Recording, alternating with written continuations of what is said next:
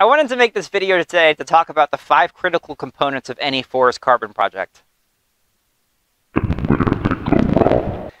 So before we start, I want to first remind you that there are 3 different types of forest carbon projects. There's avoided deforestation, where you're preventing carbon from being released into the atmosphere. There's reforestation, where you're planting new trees that will grow and take carbon out of the atmosphere. And then there's improved forest management, or IFM, where you're basically taking a middle-aged forest like the one behind me and letting it grow. And by doing that, you're taking carbon out of the atmosphere, and you're also preventing carbon from going into the atmosphere if it were harvested. So the first of the 5 major pillars of a forest carbon project is called additionality. And what additionality is asking is the project justified? Would these trees have been protected otherwise? Would these trees have been planted otherwise? Additionality for an avoided deforestation project is basically asking whether or not these trees would have been cut down if the project didn't exist.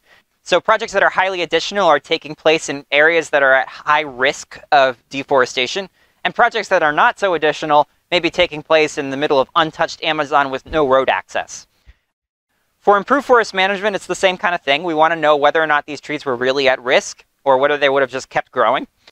So for example, if this is a project that's owned by a conservation organization, Nature Conservancy, we want to know whether or not that organization really would have cut those trees down as they're claiming, and whether or not they're receiving credits for actually protecting trees that were at risk. And then finally, for reforestation, we want to know if those trees would have been planted anyway. A lot of reforestation projects that I've seen are sponsored by timber companies who basically just go around planting trees all the time. And they're basically just planting these trees so that they can come back after the project is done, or during the project, and harvest the timber. Often projects will have to demonstrate financial additionality in order to exist. And what this basically means is they have to demonstrate using words on paper that they would have been required to harvest these trees in order to stay afloat. Unfortunately, everybody manages to pass this hurdle. So the Nature Conservancy, for example, with a $1.3 billion revenue, often claims that they would have had to cut all the trees on their land in order to make money off the timber in order to keep going, which is patently absurd.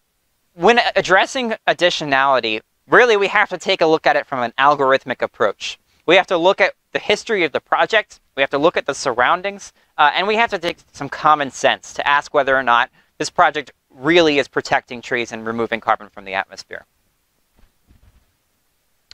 The second pillar of a forest carbon project is called the baseline. And the baseline is basically an alternate scenario that describes what would have happened on the project if the project didn't exist.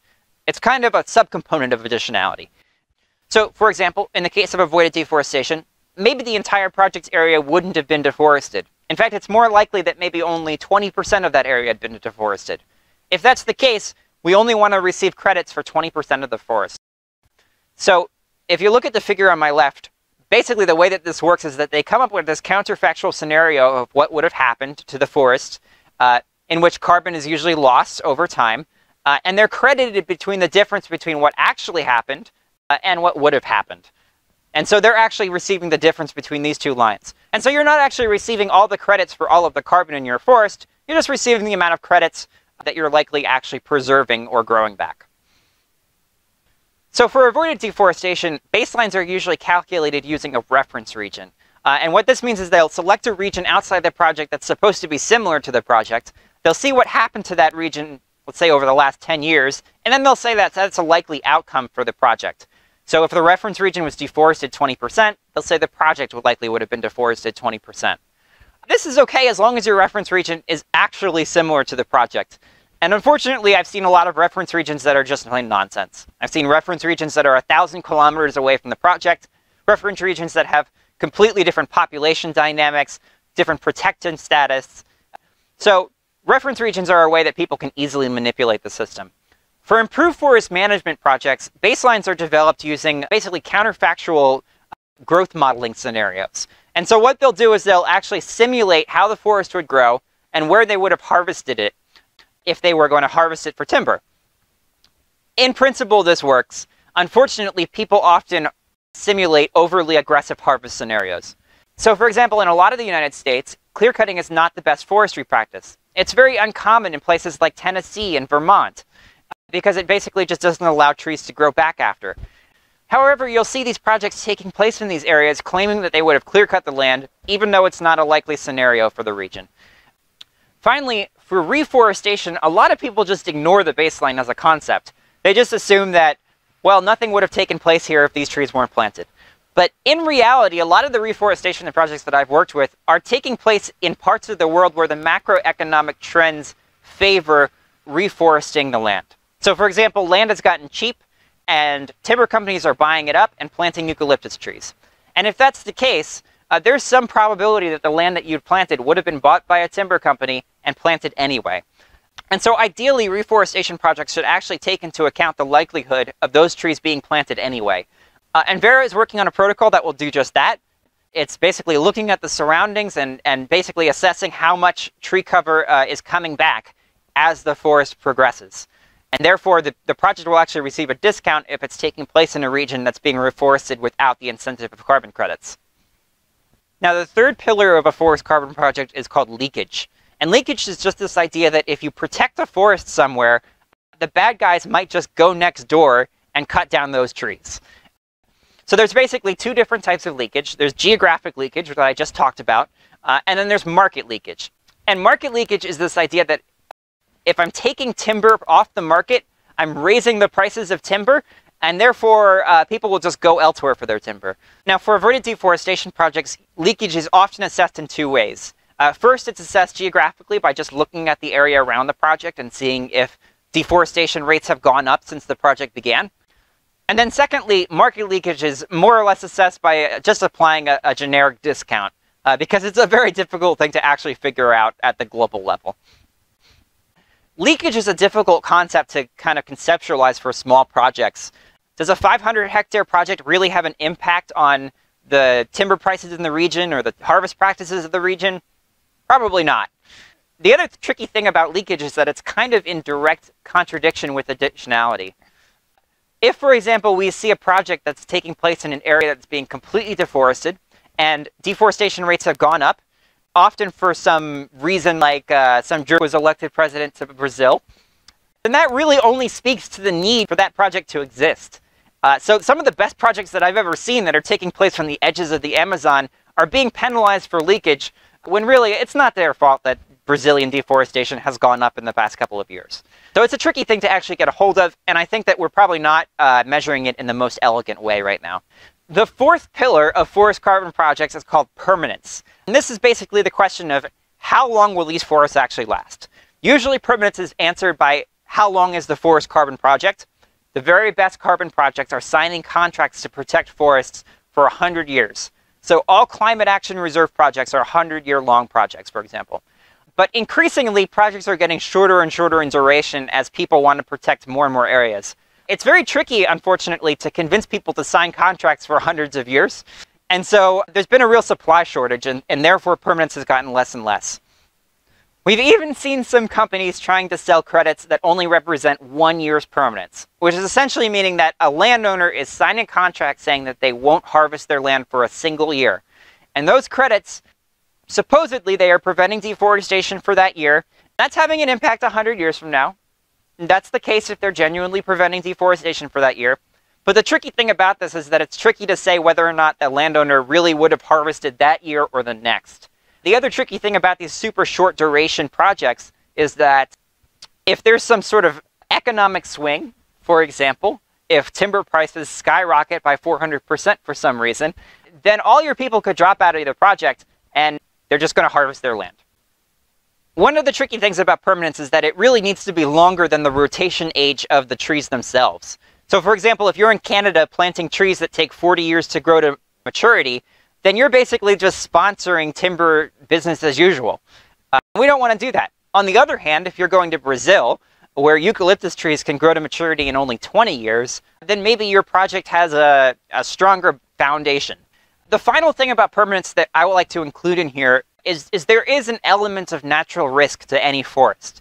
Insects can damage a forest, flooding can damage a forest, sea level rise can damage a forest, but most commonly wildfire can damage forests. And frankly, there are a lot of projects that are taking place in extremely high-risk areas for wildfire. I would never purchase projects in many of these areas in Eastern Oregon or California where they're basically just timber boxes. Now, ostensibly, registries have a way of dealing with this by assessing risk and then applying some sort of deduction, some sort of discount. In reality, these are very cursory assessments of risk, and the deductions are fairly small. So maybe they'll discount the credits by 5%. Now, the final pillar of a forest carbon project is called verification. And what I mean by verification is we just want to know how much carbon is actually being stored by the forest. Right now, this is generally done on the ground, and this involves taking a lot of field measurements where you're wrapping tape measures around trees.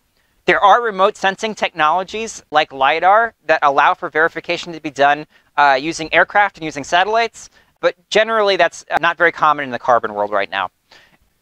Now, the one thing that I have to watch out for with verification is that some of these avoided deforestation REDD+ projects, they're not actually measuring their trees. They're just taking a regional average.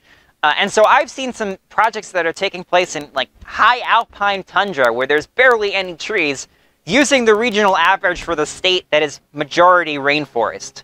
So really, every single project should be measuring their trees either using some sort of remote sensing technology that measures tree height, or they should be measuring the trees on the ground. The final thing to note is that when we're measuring the trees on the ground, we do have uncertainty numbers, and those are reported and taken into account in projects. So you'll often see in the project there's plus or minus 5% uncertainty, and therefore they're erring on the conservative side and not issuing 5% of the credits.